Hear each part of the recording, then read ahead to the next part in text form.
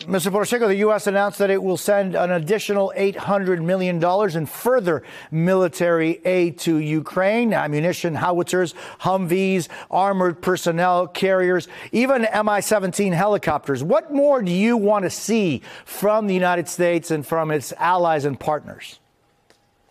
First of all, I'm very much appreciate for the great leadership which was demonstrated by President Biden, administration, Congress, and first of all, American people.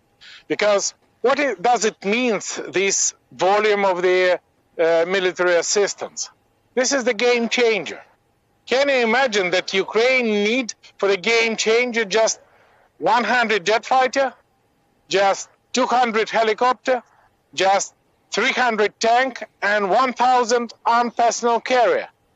And Ukrainian soldiers, we have a long line of soldiers who want to be the volunteers in Ukrainian armed forces. We don't have any difficulties with the mobilization. If they have these weapons, we can create 3-4 brigade and attack Russia, throw him away, because this is not assistance of Ukraine. This is the investment in your own security. And help us to do our own job. Help us to save the world. And this is exactly what we need now. And if you ask me what else you need, I think 3 things: weapons, weapons, and weapons. More tank, more anti-aircraft, jet fighter, and radio electronic warfare. And Ukrainians just demonstrate, including the Neptune missiles case, including the anti-aircraft missiles, because more than 300 jet fighter and helicopter were down by Ukrainian pilot and Ukrainian operator. And more than 20,000 Russian troops were killed and stay here forever. This is how we, Ukrainian and Ukrainian armed forces, surprise the world.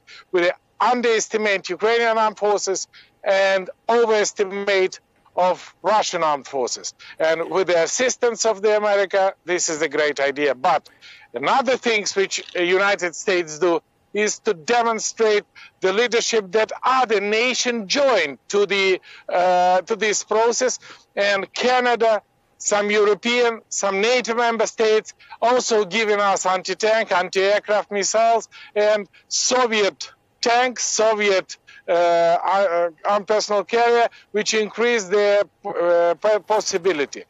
How I called it? This is exactly what we need, Ленд-ліз Act. Exactly like it's happened in 1941. And I know that the Senate of US has already voted. And my request to the House, please do as soon as possible and give the power to the President to give us more weapons, because again, this would be the shortest way to the peace. More weapon we receive, shorter would be the way to the peace. Because if Ukraine receive weapon, it would be peace. If Russia do not stop, it would be no Ukraine.